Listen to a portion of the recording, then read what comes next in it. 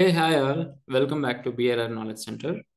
In this session, we'll talk about how to pass a parameters from one procedure or one task to another task in Locust performance testing tool. So we have seen a couple of sessions on this Locust. This is a open source load testing tool, which basically using it for load testing framework to test any website or API for load and spike and stress on the web test. So any kind of testing, if you wanted to do that, you can use Locust. This is an open source and simple, easy and scriptable, Python program where you can simply install it using, a pip package where pip install and Locust, where it is going to install you the latest version of Locust. And then what only thing is you need to write some Python program, like importing some classes from the Locust package, and then start writing of your test cases, like defining of class with test cases. And then inside of class, you need to define the tasks with the at the rate task decorator, where the Locust is recognizing and identifying where to start and how to start, because that is a mandatory and core functionality of Locust that we are going to or we need to define at the rate task decorator on each definition. Okay, so as I mentioned, this was written in the Python code, and just swarm your system with million of simulations or users where it is going to hit your website. So this is Python based testing tool used for load testing and user behavior simulation. So this is a kind of a practice for testing your website and software application with the primary purpose of stressing the application's capabilities. Okay, let me share my screen quickly so that you will have some idea. And if you want more details on this Locust, I think please watch my previous videos on how to install and how to work on with simple program of running and hitting API and website with the virtual users and runtime configurations. Okay, so I'm just opening my Visual Studio Coder where I'm going to create this program, which basically no I'm going to use this as an editor going forward for all kind of programs here. Of course you can use Notepad or PyCharm or kind of Python editor itself, but I'm very much comfortable with this. So there is no kind of a compulsory using of Visual Studio Code, or you can use any editor and start writing of a program. So as I mentioned, I think first of all we need to check whether you have a Locust installed into your system, I think. So this is fine. I can just say a locust hyphen v, sorry, I think hyphen version, so that it will tell you the version number. That means it's already pip install list, where you can list out all the installed packages. And pip list, I think it's simple pip list, so that it will tell you like whether the Locust is being installed or not. If you can look at here, I have a couple of packages being already installed into my system. So here, this is the Locust already installed it. This is fine now. I think now I'll start writing up my program here. So as I mentioned, I need to import a couple of objects from Locust package, right? And first thing is HTTP user, and then second thing is task, where I'm going to find my task, and then at think time. I mean, I'm going to mention it using between or constant object, and of course, the last one is sequential task. Once it is done, you are going to start writing of class load test scripts, right? And pass the HTTP user as the leverage starting object to send request to the website.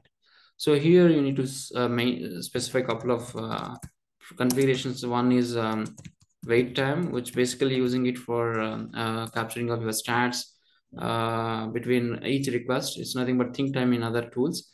And other thing is you need to mention the host, which host or which web server URL you are going to hit it.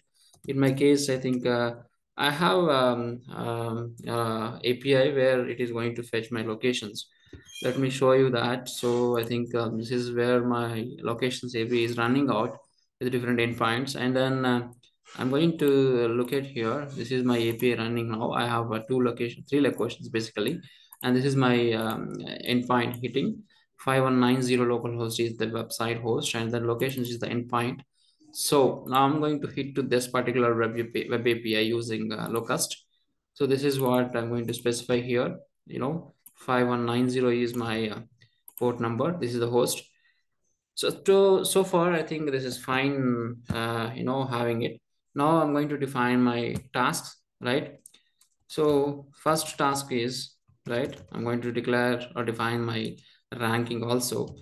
Saying let's get locations by just passing self object, and here, right, with self dot client dot get, and here locations, right.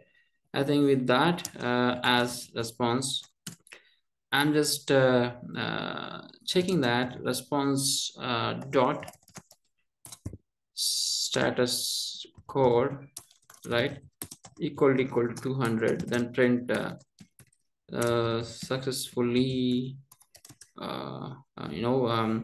fetched the locations. So locations, you can specify it here with just response to text. If it is not fetching, right, it definitely returns some different status code other than 200. Then locations API location locations fetching get failure, right. The simple task have been defined, and then again another task I'm going to define with rank 2, defining saying display locations, right. So again I'm passing self here. Here I want to pass my location, values in this method, not in this method. Okay. What is that? Resp dot text print. I think comma should be here, but not here. Okay. So locations retrieved locations, and then from here I need to showcase that. So this is the task one, and I think you can say print task one, right? And this is the task two have been defined, right? Now see how it is working first. I'm just running this from my command line. So let me just, okay. I just say locust. This is the syntax hyphen. Locust parameter pass, user count is 1, and the time span time is something 5 seconds. When I hit this, it is going to ask you to browse the UI of Locust, which is in Flask UI interactions. So it started on 8089. You go to here and you just browse the Locust UI, right? 8089, then it will pull all the details you have mentioned in your script one, and this is what the host you have mentioned. Just hitting on start swarming, it is going to attack your web API. And if you look at here, I think task one successfully fetched the locations. These are the locations it is being fetched here. And when you stop this, I think you can see like what locations it has been fetched: 3387, 3389, and 33. I think three locations we have to see here, right? 3389. So all these three locations are fetched here, right? And you can see several requests have been sent to web server. No failures, no exceptions, and charts you can see here for no data, and from here it started, and here you can see like no failures, and request per second one user count, and this is the response time. You can see here a number of users, of course one user always it is sending with the mentioned time duration. Okay, now what I'm trying to explain here is, now I just wanted to pass the values from one procedure to another procedure. This is what our main agenda of today's topic. Because sometimes I may depend on task one values, response values, and then I'm going to start executing my task to kind of stuff, right? So now what I'm going to try is, so I'll not define this stuff here.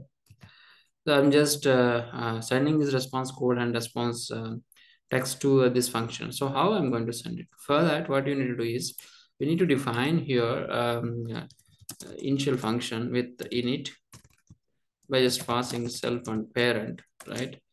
And with that, super dot hyphen hyphen init of self, right? Here you define status code is 0, self uh, response text is empty. So with that, you can access these variables in any task under this class. It's because I may define multiple tasks here, right? So what was that here problem? Okay. So here what I'm trying to do is in the task one, I'm going to assign status code, right? Equal to resp dot status underscore code. And again, self dot uh, response text, right? Response text equal to response dot text. Now in this function, I'll not be passing through anything. I can directly use it here. So here in this, I'm just checking self dot status code equal to 200, and also self dot status code not equal to 0. Then I'm going to print successfully uh, you know uh, fetch locations.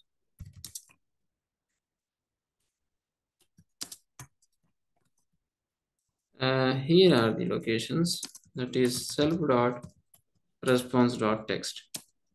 If it is not getting 200 status code, then I'm going to say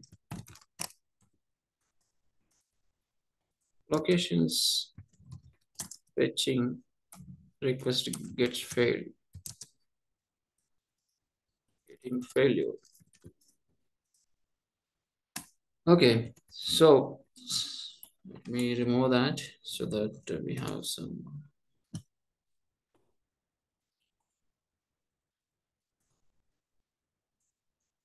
So far this is done. Now I've been declared two global variables inside of my class in the default constructor, I can say initialization, and then assigning values here in the one task, and then using those values through that global variables in this task too. Now I'm again going to my command prompt and then start running this. This time I'll not use any UI. I think I can say headless.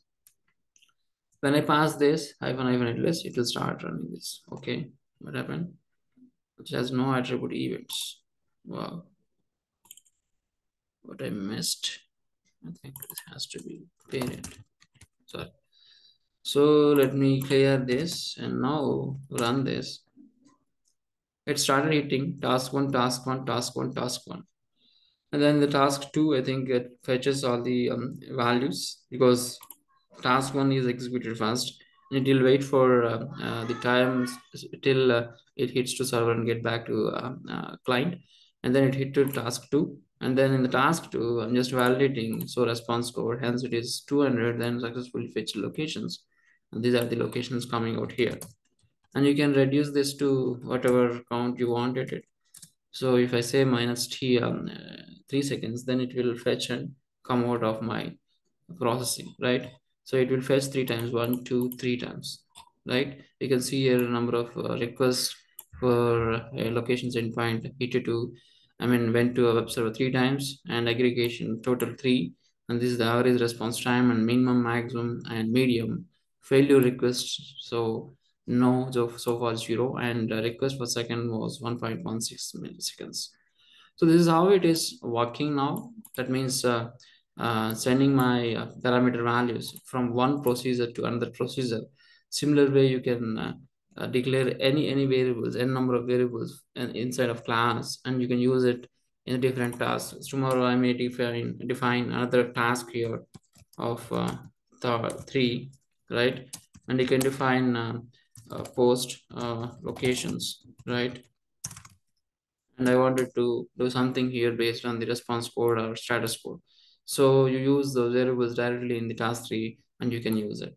Okay, so I hope you understand like how to pass values from one task to another task via the global variables defining in the initialized or default constructor of this particular init procedure. Okay, so thanks for listening to this video, and please subscribe this channel for more videos. Thank you.